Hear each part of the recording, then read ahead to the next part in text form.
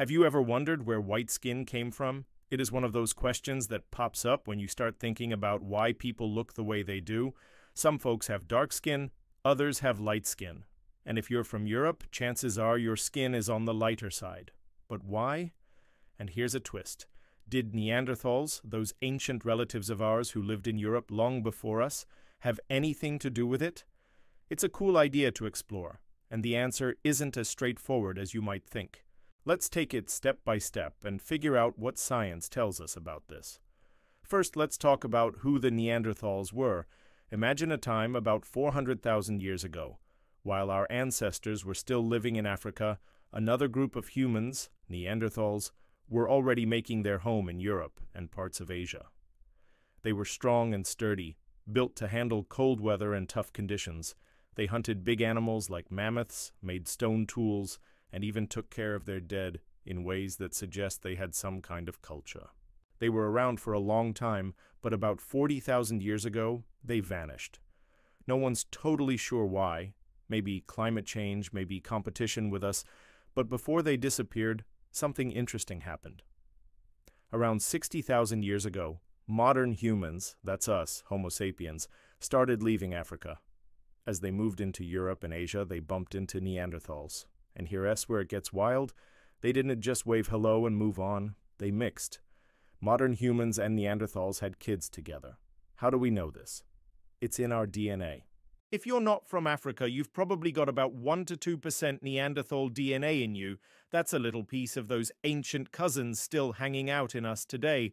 So with that mixing in mind, could Neanderthals have given Europeans their light skin? To answer that, we need to dig into what skin color is and how it works. Skin color is all about melanin. That's the stuff in your skin that gives it its shade. The more melanin you have, the darker your skin is. The less you have, the lighter it gets. But why do we have different amounts? It's tied to where people live. Near the equator, the sun's rays are strong. Lots of melanin, darker skin, protects you from getting too much UV radiation, which can damage your skin or even cause cancer. But up north, where the sun's weaker, you don't need as much protection. Instead, you need to let in more UV light to make vitamin D, which keeps your bones healthy. So over thousands of years, humans adapted.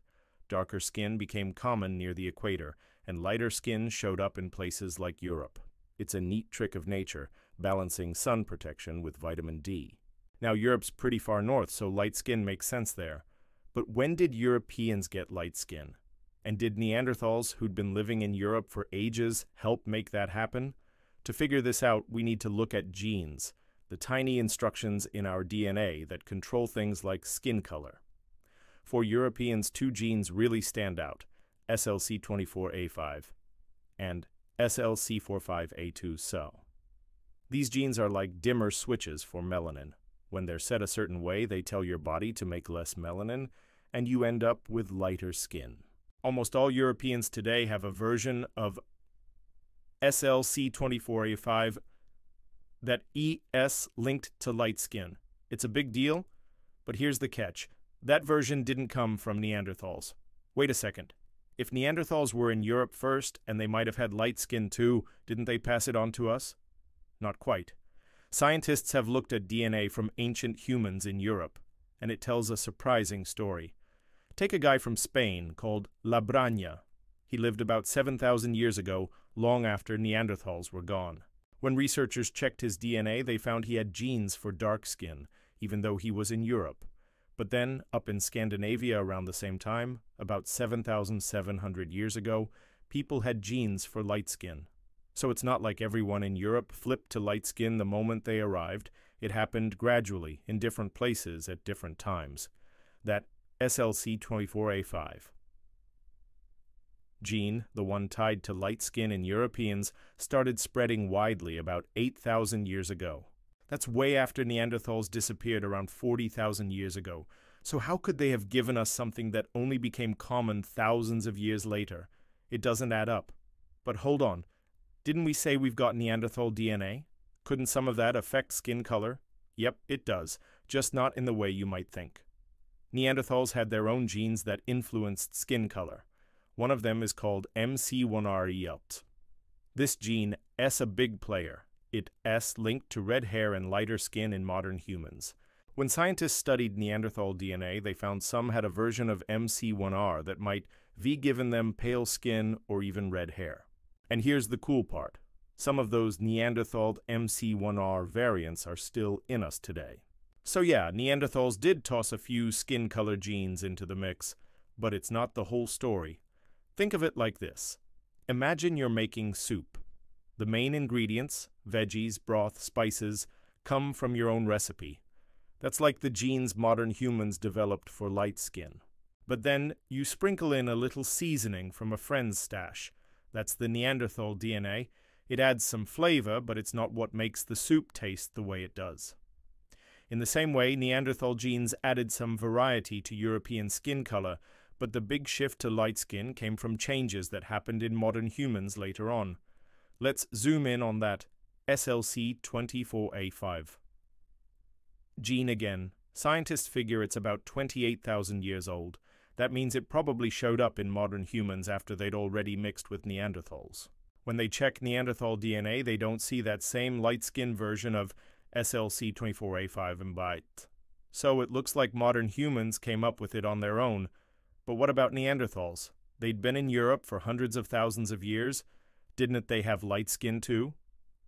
Probably, yeah. Living in Europe with less sunlight, they likely evolved lighter skin to some degree.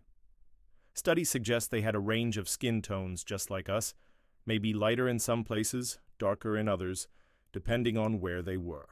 But the key genes that make most Europeans light-skinned today aren't the ones Neanderthals had. Modern humans cooked up their own recipe for light skin after they got to Europe. Here's how it likely went down. When modern humans left Africa, they probably had dark skin. As they spread out, they adapted to new places. In Europe, that meant evolving lighter skin over time. Neanderthals were already there, and sure, they contributed some DNA when the two groups mixed, but their contribution to skin color was more like a small boost, not the main push. Let's compare this to East Asians for a second. They've got light skin too, but it comes from different genes than the ones in Europeans. And get this, East Asians actually have a bit more Neanderthal DNA than Europeans do. Yet their skin color evolved in its own way. That's a clue that Neanderthal DNA isn't the big driver of light skin. It's more about how each group of humans adjusted to their surroundings over thousands of years. So did Neanderthals make Europeans white? Not really. They chipped in a little, sure, with some genes that affect skin color. But the major changes, the ones that turned European skin light, happened in modern humans after they settled in Europe. It's like Neanderthals handed us a couple of tools, but we built the house ourselves. What else did Neanderthals give us? Plenty. Their DNA pops up in all kinds of places. It affects our immune systems, how we fight off diseases, even how our skin handles sunlight. For instance, some Neanderthal genes make us more likely to burn in the sun or have trouble tanning, so they definitely left a mark on how our skin works. But when it comes to why Europeans have light skin, it's mostly a modern human story. Let's tie it all together. The notion that Neanderthals made Europeans white isn't quite right. They added a few pieces to the puzzle, but the main picture, light skin in Europe, came from mutations in modern humans adapting to their new home.